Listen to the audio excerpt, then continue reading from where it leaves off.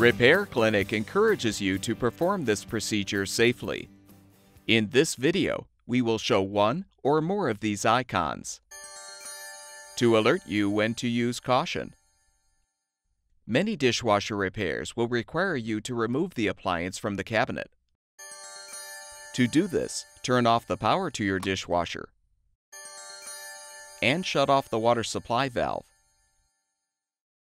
Next, rotate the lower access panel fasteners counterclockwise to remove.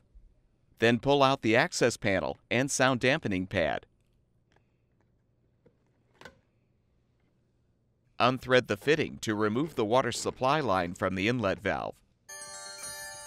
Be prepared for some water to spill out. Now remove the screw to release the junction box cover.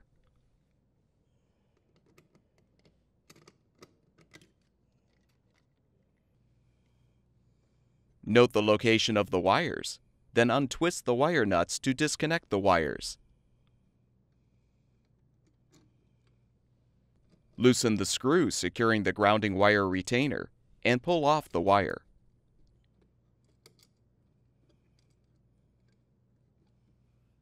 Use a flathead screwdriver to help remove the strain relief nut and detach the strain relief from the junction box.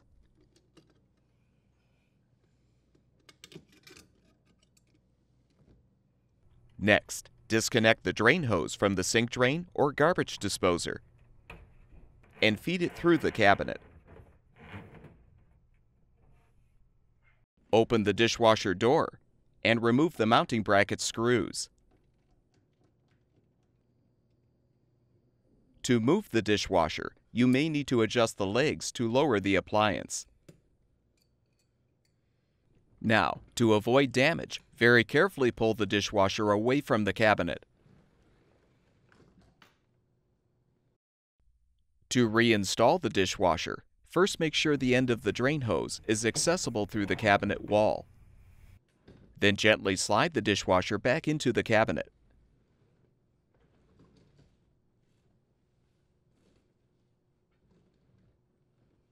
Adjust the leveling legs if necessary.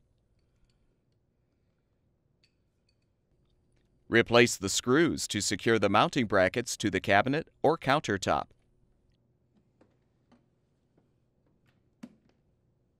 Feed the drain hose through the cabinet and connect it to the sink drain or garbage disposer.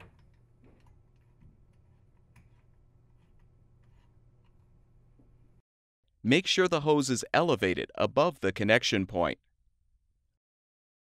Fully position the wire strain relief in the junction box and secure the strain relief nut.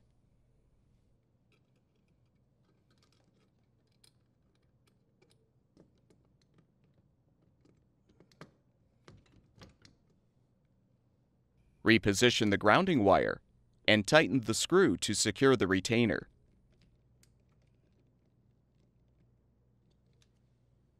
Connect the wires using the wire nuts.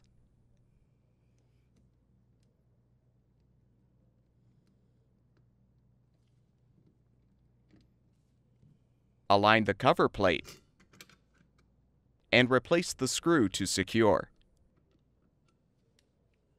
Attach the water supply line to the inlet port and tighten the fitting to secure.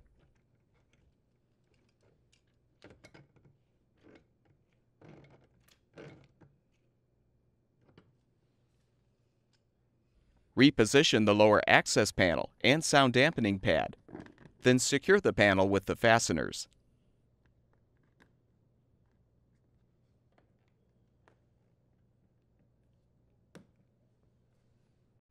You're now ready to turn the water supply back on, as well as the power, and confirm that the dishwasher is working properly.